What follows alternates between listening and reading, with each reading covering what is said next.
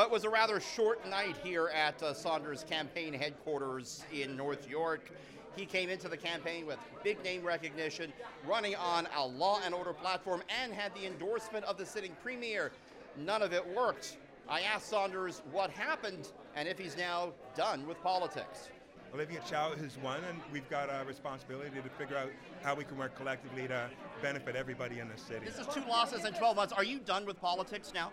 I've caught myself before by answering that question. I'm going to see what tomorrow brings. A lot of supporters at a popular wing joint here, Bistro on Avenue in North York. They're drowning their sorrows at the bar. This is the second political loss in 12 months for Saunders. He lost a close race in last June's provincial election.